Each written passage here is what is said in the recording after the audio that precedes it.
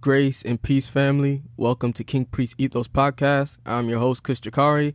If you're tuning in from YouTube, Spotify, Apple, iHeartRadio, or any listening platform, don't forget to like, subscribe, share, comment, follow the page, turn on notifications for a new message, and leave a rate and review. Let's get into the lesson.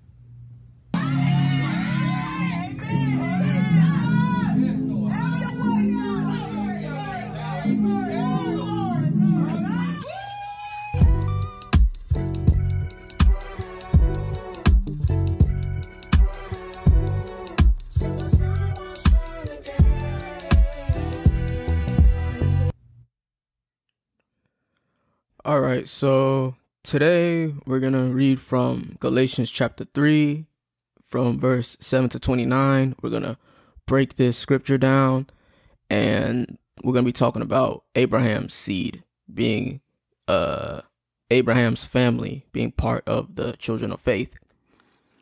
So in Galatians chapter 3, verse 7, it starts off with, "Know ye therefore that they which are of faith, the same are the children of Abraham."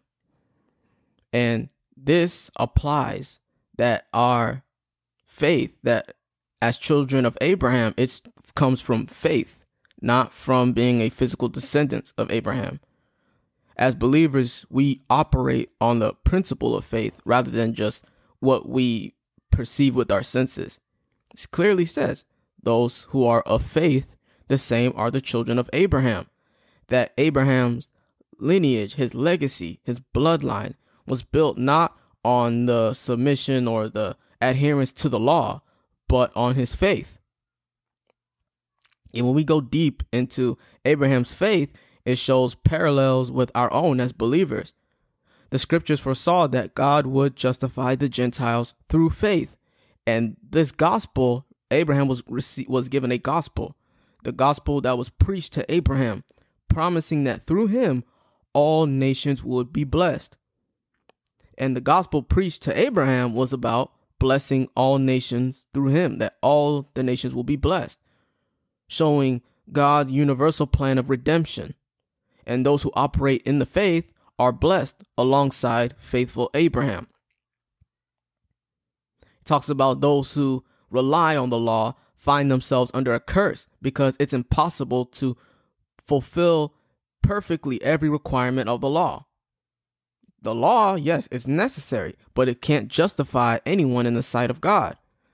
But righteousness comes through faith, affirming by the scriptural declaration, the just shall live by faith, which was said in Habakkuk. Christ's sacrifice on the cross redeemed us from the curse of the law, fulfilling its demands and ushering a new covenant, a new treaty, a new contract through Christ. The blessings promised to Abraham now extends to all believers beyond ethnic, social, and gender distinctions. And the genders, male and female. Remember that. Notice, the covenant made with Abraham and his seed, it points to Christ, preceding the law by 430 years, underscoring its precedence and permanence. And the law, which was added later due to transgressions, was a temporary measure until the fulfillment of the promise in Christ. And the law isn't in opposition to God's promises, but a temporary provision until the arrival of the promised seed comes. And that promised seed was Jesus Christ.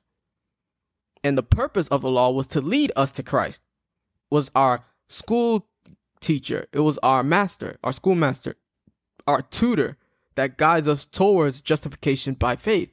And with the advent of faith, we're no longer under the law, but through faith in Christ, we become children of God, heirs to the promises made to Abraham.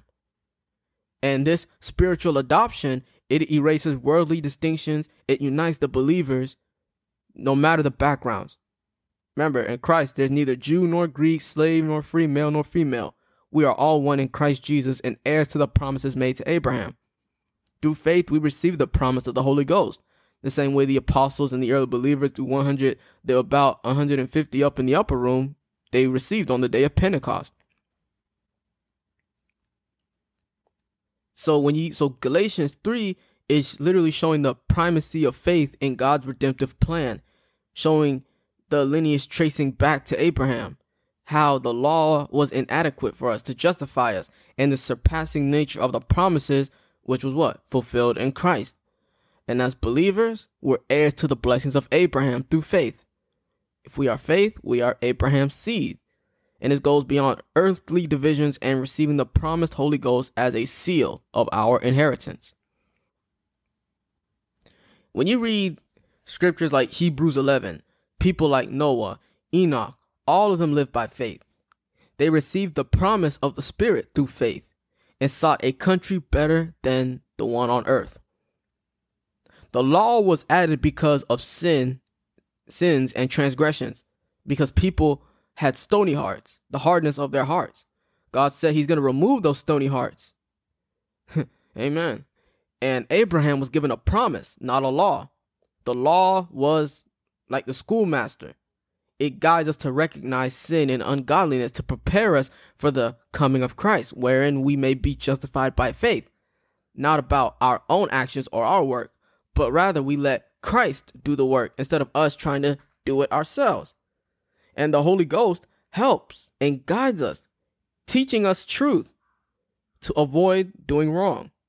In being baptized in Christ, we put on Christ because Christ lives in us. Christ in us, the hope of glory.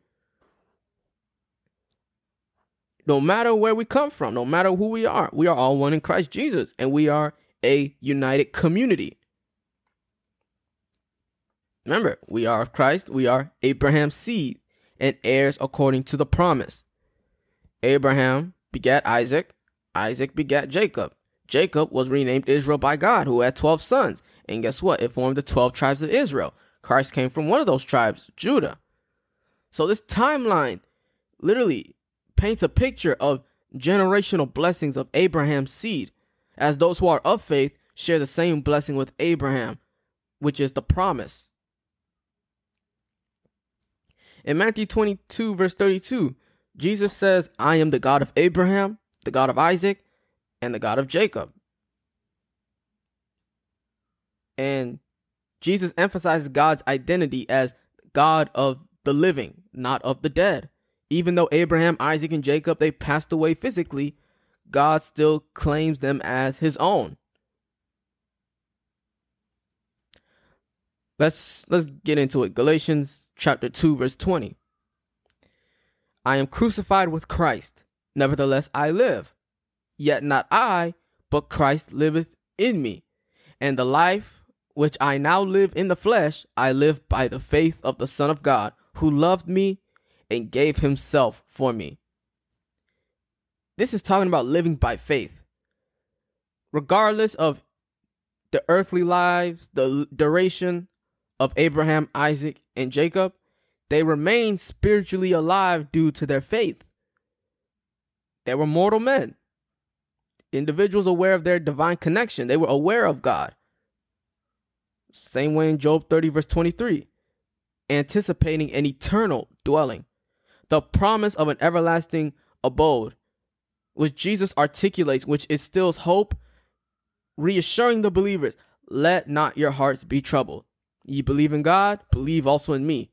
In my Father's house are there many mansions. If it were not so, I would have told you. I go to prepare a place for you. Christ's assurance of returning to gather his followers represents the exclusive pathway to eternal life. Paul says it in 2 Corinthians 5 verse 1, our earthly existence is transient, but our spiritual inheritance is imperishable. A spiritual construction which awaits us in eternity.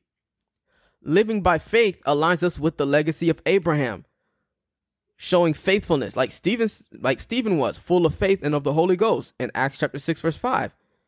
We believers face mortality with conviction, glimpsing the eternal realm. And Stephen's calm departure shows the transient nature of physical death when anchored in the eternal promises of God. In Luke 13, verse 1 to 17, this talks about the story of the woman who had suffered from, a condition for 18 years. Her She was bent over, unable to straighten her back.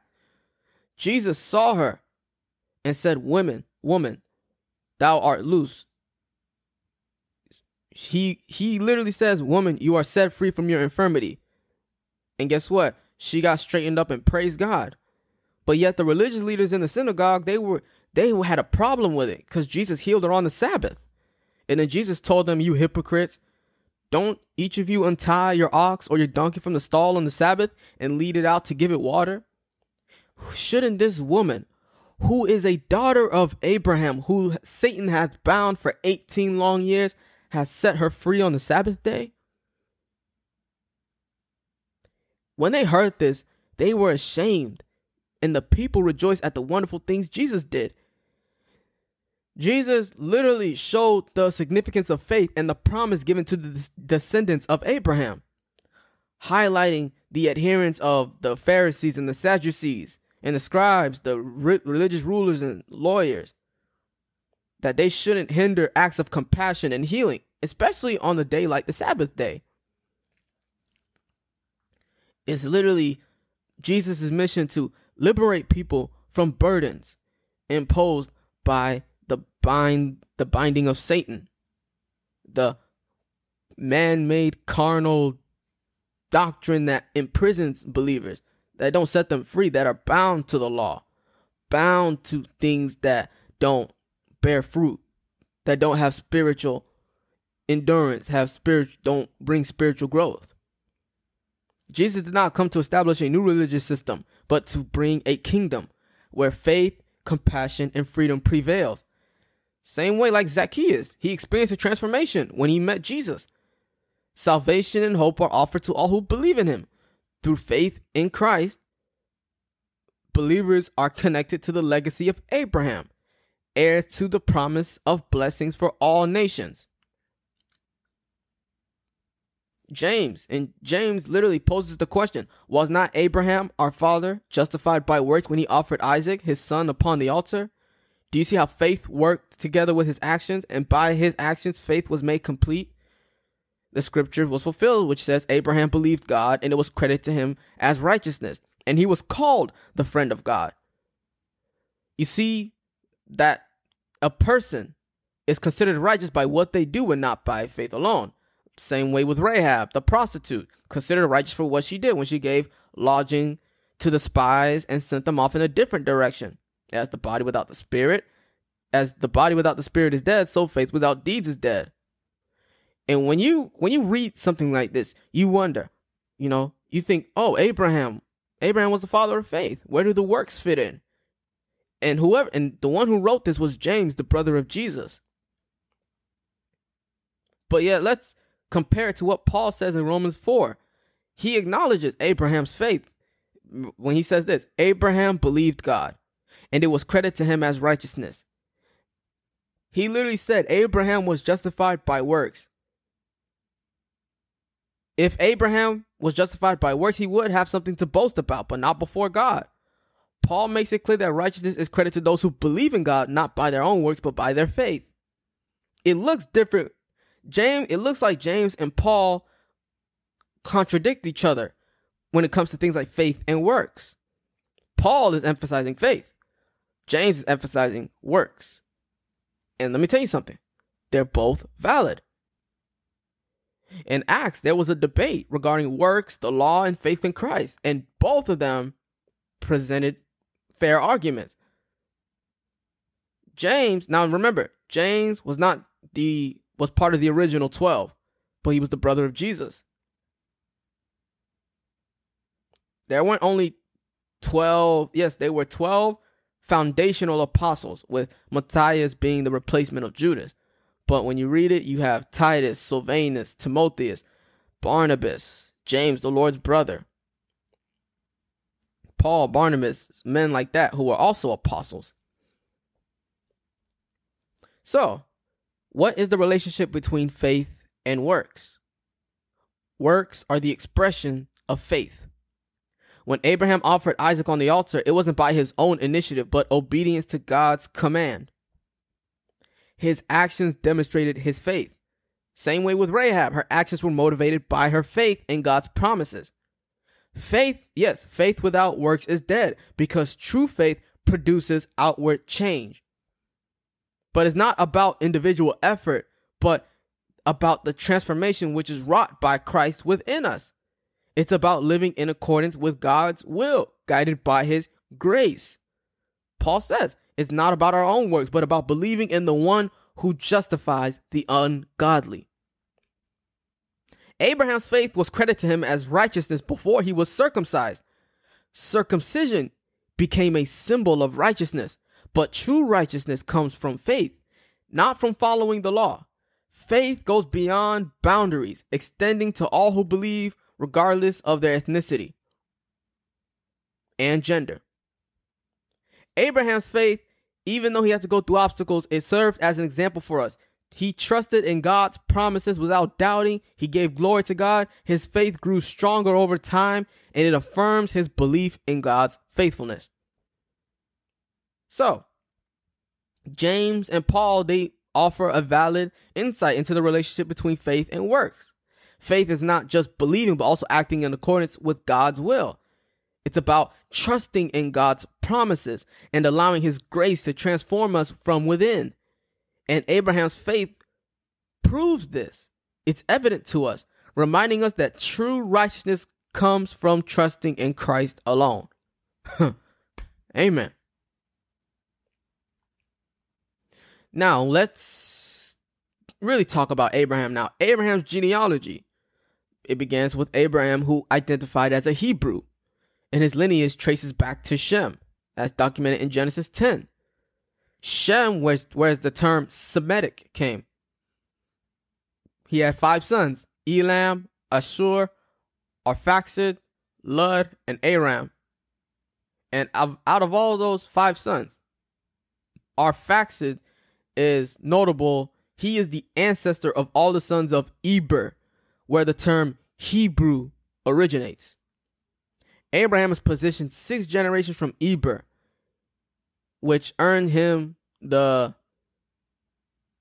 ethnicity of a Hebrew. He resided in the Canaanite town of Hebron. And then when you go into the lineage of Shem, you have Elam, which is situated in the mountain regions east of the Tigris and Euphrates Valley, which is modern-day southwest Iran. And Susa was its ancient capital. And there are some archaeologists, initially, they attribute the settlement of this area to Ham and the discoveries established in Semitic origins, aligning with Shem's lineage. Notably, Elam features in Abraham's conflict with a coalition of kings. Remember, the king of Elam. Remember in Genesis 14, when Abraham went to war? Elam's proximity to the descendants of Ham, Babylon, and Assyria. And Elam will be succeeded by his sibling line, Ham. Then you have Ashur, who's situated along the upper Tigris River from what is now northern Mesopotamia, modern-day Iraq, Babylon. It became synonymous with the Assyrian people and their land, which is Assyria, obviously. And this lineage it intertwines with both Ham and Shem's line. And it culminates to the formation of the Assyrians. And they gained infamy for their oppression of the Israelites, which is not a good thing. Then you have Arphaxad's descendants include Lud, whose location does not specify geographically. Aram is identified by the Greeks as Syria, associated with the region of Elam or Assyria, as indicated in the prophecies of Amos. Aram's migration westward led to the emergence of the Arameans or the Syrians. One of Aram's descendants, Uz, became the head of the Aramean tribes. Uz's lineage goes with that of Nahor, Abraham's brother. We also know about Job. He hailed from the lineage of Uz, and he's depicted as a righteous man who endured immense suffering. We know about Job. He didn't curse God. He said, "Blessed be the name of the Lord." Regardless, everything taken away from him and what he went through, his trials and tribulation.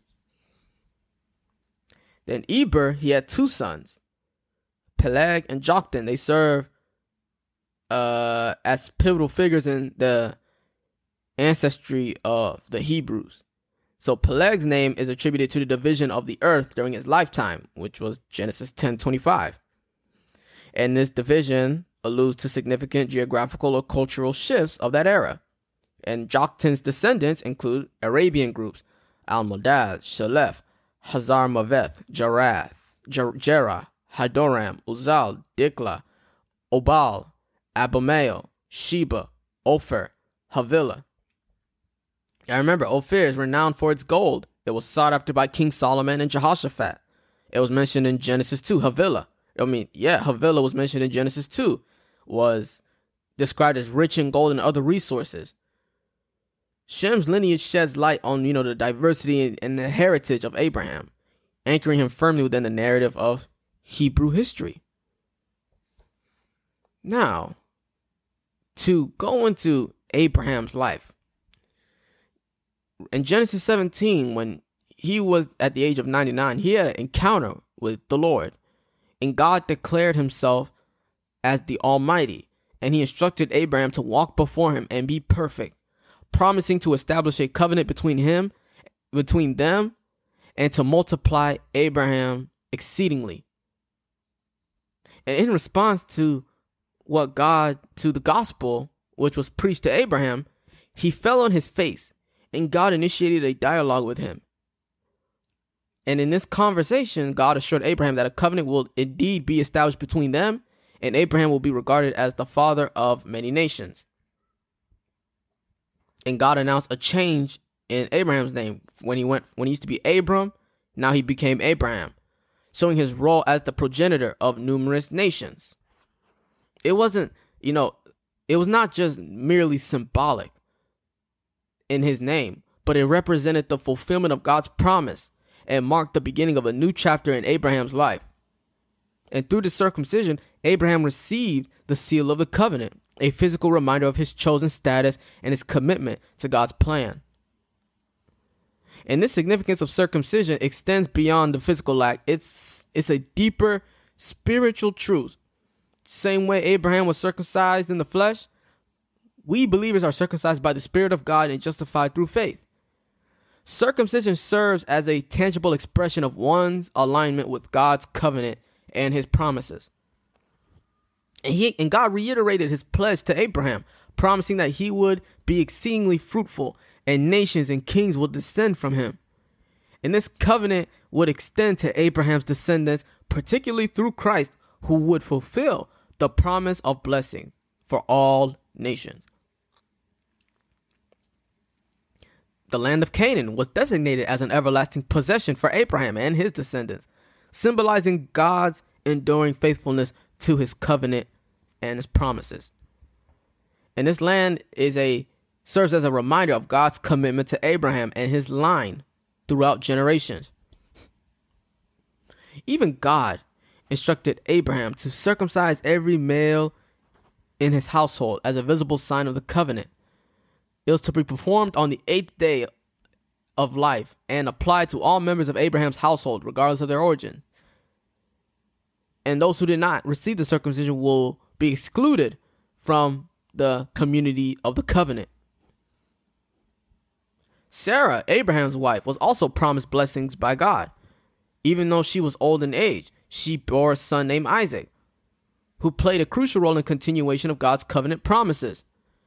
Even though Abraham's involvement with Hagar and the birth of Ishmael, God affirmed that his covenant will be established specifically with Isaac and his descendants. Abraham faithfully followed God's command, circumcising all the males in his household, including Ishmael. And this act demonstrated Abraham's obedience and commitment to God's covenant, even before its formal ratification through circumcision.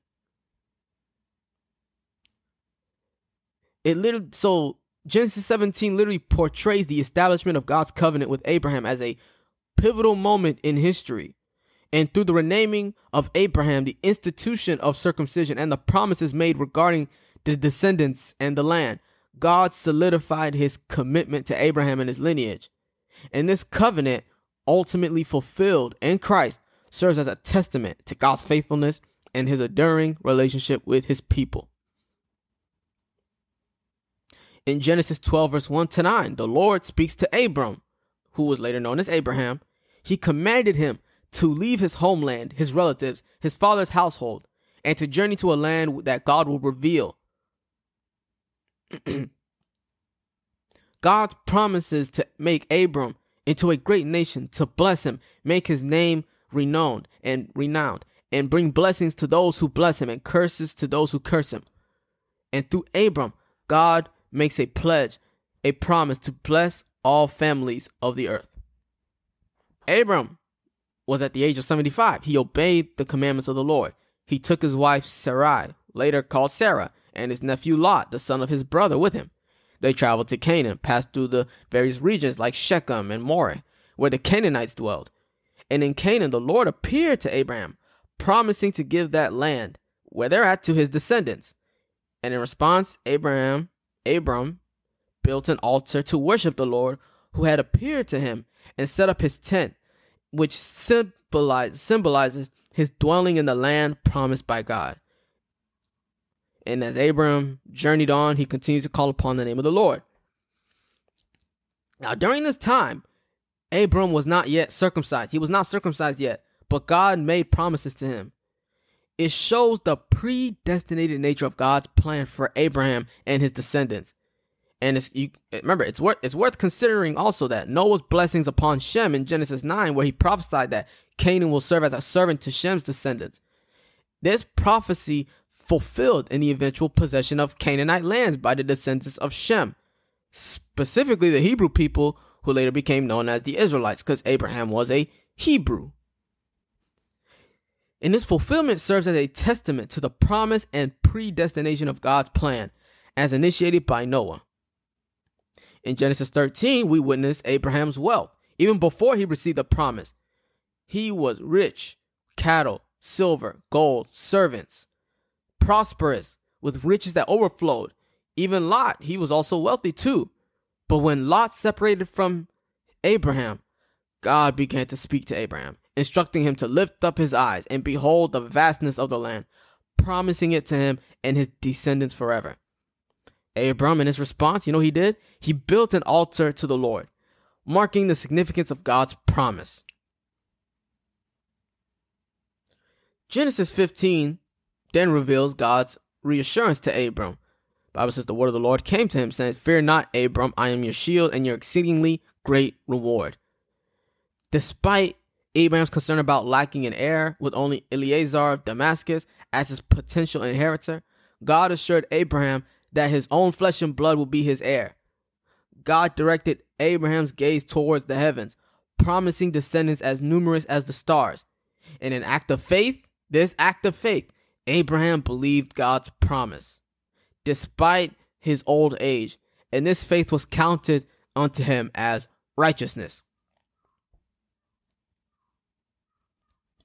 And this faith in God's promises is a principle which is far more valuable than any rituals or religious practices. And whether circumcised or not, baptized or not, what matters is the belief in God's word. For example, Cornelius, he had not yet received the Holy Ghost. And Moses, who was uncircumcised when God spoke to him, he highlighted this truth. Despite doubts or imperfections, God still chose to engage with individuals who believed in him. Abraham's story is a testament to the power of faith. Despite his doubts and uncertainties, God remained faithful to him. Abraham's faith is what stood out. His destiny was predetermined before the foundations of the world. God promised him not only the land, but also the assurance of a prosperous future for his descendants, even foretelling their temporary sojourn in a foreign land and their subsequent deliverance. And in his old age, Abraham died peacefully, having lived a fulfilled life. His faith in God's promises never faded away and never disappeared. He passed on knowing that his legacy will endure through his descendants. And this covenant between God and Abraham, marked by faith and fulfillment, is a testament to the enduring power of belief and the faithfulness of God to his promises. Amen. In Genesis 18, verse 16 and 19, it speaks about the moment when men rose up and turned their gaze towards Sodom. Abraham, upon seeing this, he went up to accompany them on their journey. The Lord then questioned whether he should conceal his intentions from Abraham, acknowledging that Abraham was destined to become a great and influential nation, with all the nations of the earth blessed through him. The Lord expressed his knowledge of Abraham's character, recognizing that he would instruct his descendants to uphold the ways of the Lord, practicing justice and righteous judgment, or in other words, righteousness. It was through this obedience that the promises made to Abraham will be fulfilled. So what did Abraham do? And what should we do as children of Abraham do? We are not called only to live righteously ourselves, but to pass on these teachings to our children and our children's children and descendants and future generations. This command extends to every member of the household, from maids and the butlers to the chefs and the babysitters, to the nannies. Everyone under our roof, our family, our friend, our community, we have to adhere to the ways of the Lord. As Joshua says, as for me and my house, we will serve the Lord, assuring that all that follow the commandments of the Lord to act justly and fairly. This was the covenant, to uphold justice and righteousness, ensuring the fulfillment of the promises made to Abraham. It's not about outward actions, but about the inward transformation brought about by the Holy Ghost. Abraham received the promise through faith, symbolized by circumcision, representing the man of faith. Amen. In Genesis 13, verse 20, we see a moment where Abraham, who fearing for his life, he had to lie. He had to tell those in Egypt that, Sarah was his sister, out of concern that they might harm her. They might harm him due to her beauty. So this act of deceit reflects Abraham's human frailty, but it also highlights his faith. Remember, we all have sinned, we have all sinned and fall short of the glory of God. We're human, we make mistakes. Even Paul says when he tried to do right, he does wrong. And the Bible talks about grace teaches us to deny all worldliness, godliness, but to live soberly, righteously, holy, and all these types of things. Remember, when Abraham and Sarah, when they went to Egypt, they encountered the king, the Pharaoh. And Abraham, he feared for his safety. He labeled his wife, Sarah, as his sister. And let me tell you something. This type of act of deception could have led to consequences when the king took Sarah into his palace. But guess what? God intervened. He warned the king in a dream that Sarah was actually Abraham's wife. And once the king realized the truth, he confronted Abraham, who defended himself by saying he had not lied directly, but had concealed the full truth out of fear. Abraham's plea to God not to punish the king for his actions reveals his concern for the well-being of others, even in the midst of his own fear. He argues that the king acted innocently, unaware. He didn't even know Sarah was married. It wasn't Pharaoh's fault that Abraham didn't tell him. But you know how God deals with him. Who knows the mind of God? God acknowledges Abraham's integrity and intervenes to protect him and Sarah from harm. Remember, God called Abraham a prophet. And this shows the relationship between God and Abraham. And despite his shortcomings, Abraham's faithfulness and willingness to intercede on behalf of the Egyptians earned him the title of a prophet. And through his actions, he exemplified the power of faith to transform ordinary individuals into instruments of divine grace. Even in the New Testament, James refers to Abraham as a friend of God.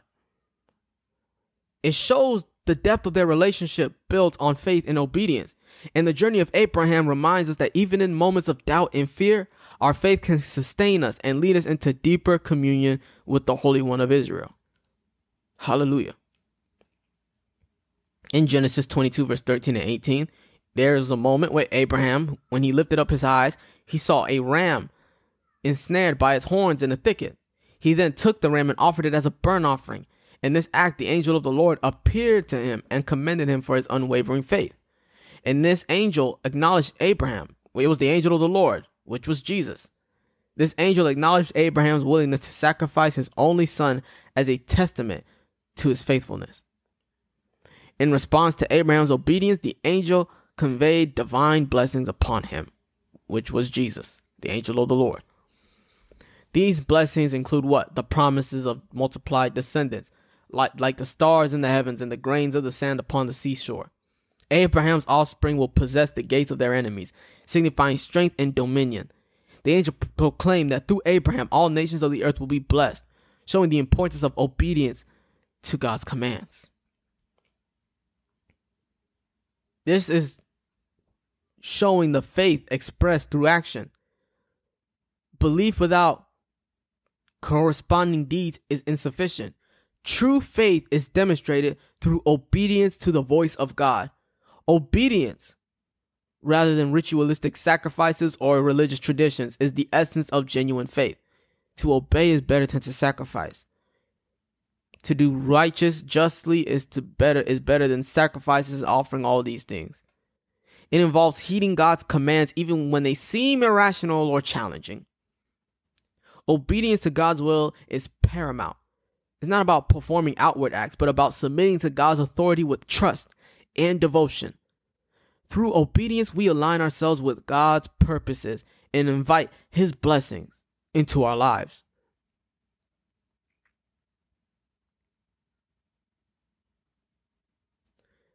Even I want to highlight about Japheth.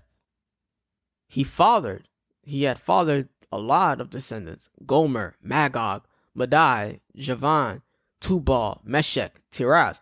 From Gomer's line, diverse ethnic groups like the Greeks, Armenians, certain tribes of the Meshech region. Some of them could be, the lineage is also thought to include some of the ancient inhabitants of what is now modern-day Turkey. Javan was the son of Japheth. It was believed to be he was the progenitor of numerous peoples like the Romans, the French, Italians, Spanish, and Portuguese. And the influence of his descendants is evident in rich cultural heritage of the Mediterranean region. Magog, is associated with the Scythians and other tribes, which includes the Eurasian steppe. His descendants include the Slavs, the Russians, Bulgarians, Bohemians, Croatians.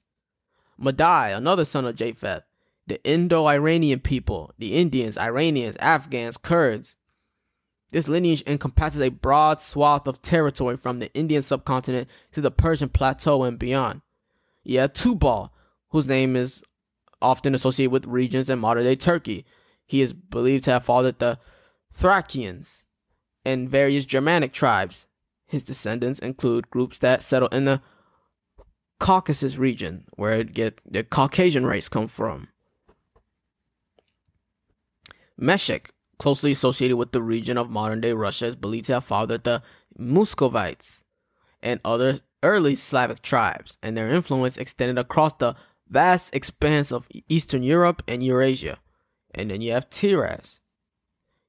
It's less prominently mentioned, but it's thought to give in the rise of people that lived around the region of the Black Sea. And everything that happened in the ancient trade networks of the Black Sea was from Tyrus. So you see why, remember, Japheth shall enlarge, but they will dwell in the tents of Shem. So all these things about Christianity is a white man religion is nonsense, is false. It's more likely prophetic, because Japheth enlarging, its territory extended, but guess what? They dwell in the tents of Shem. And that's why half of the Europe are Orthodoxy, Catholic. They have the faith.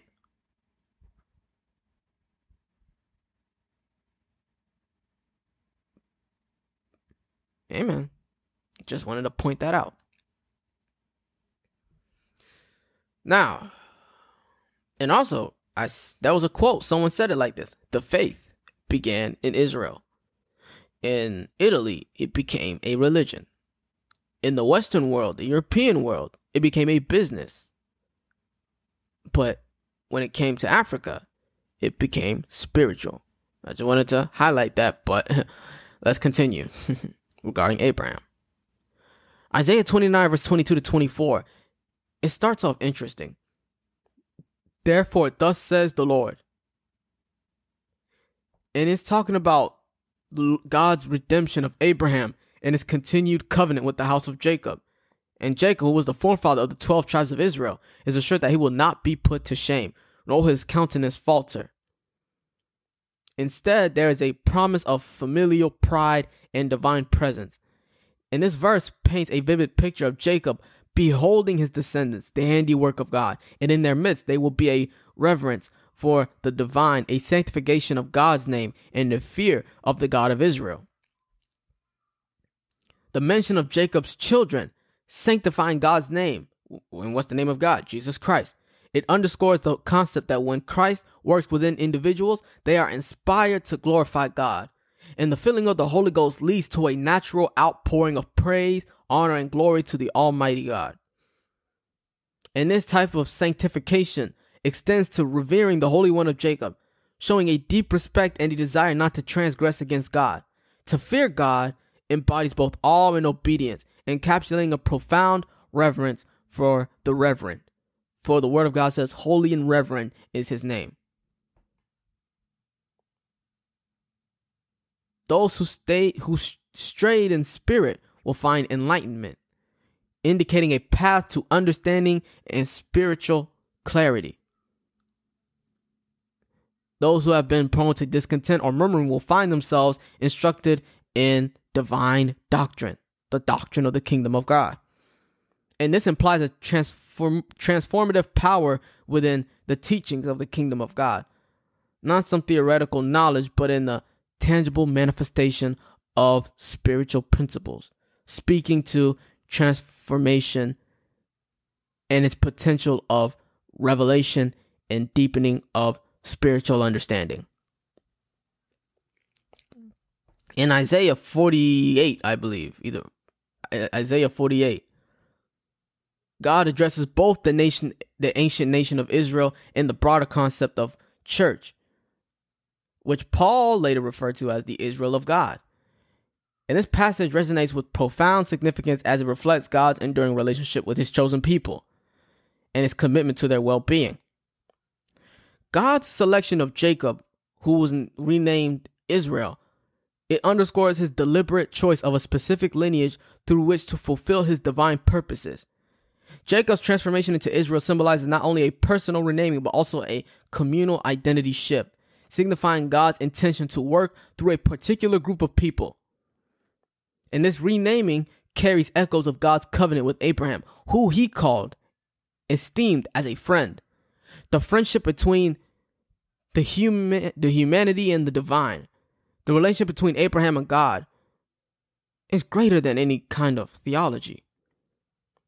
It finds its ultimate fulfillment in Jesus Christ, who declared, "Greater love hath no man than this, than he that laid down his life for his friends." John 15 verse 13.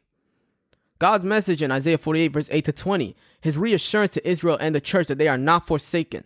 Despite any feelings of abandonment or fear, God affirms his continuous presence and support. His declaration, "I am with you always, even unto the end of the world," serves as a powerful reminder of his omnipresence and his commitment to his people throughout history. This companionship is not contingent upon human merit or achievement, but is rooted in God's own character of faithfulness and love. God's promise to strengthen, help, and uphold his people with his righteous right hand carries profound implications, showing his authority and ability to intervene on behalf of his beloved. The imagery of God's hand evokes notions of protection, guidance, and provision, reinforcing the idea that his people are securely held within his grasp. The assurance that those who oppose Israel and the church will be put to shame, highlighting God's ultimate triumph over adversity. This divine vindication serves as a source of hope and encouragement for believers facing opposition or persecution. It underscores the principle of divine justice and the ultimate defeat of evil forces in the cosmic struggle between good and evil.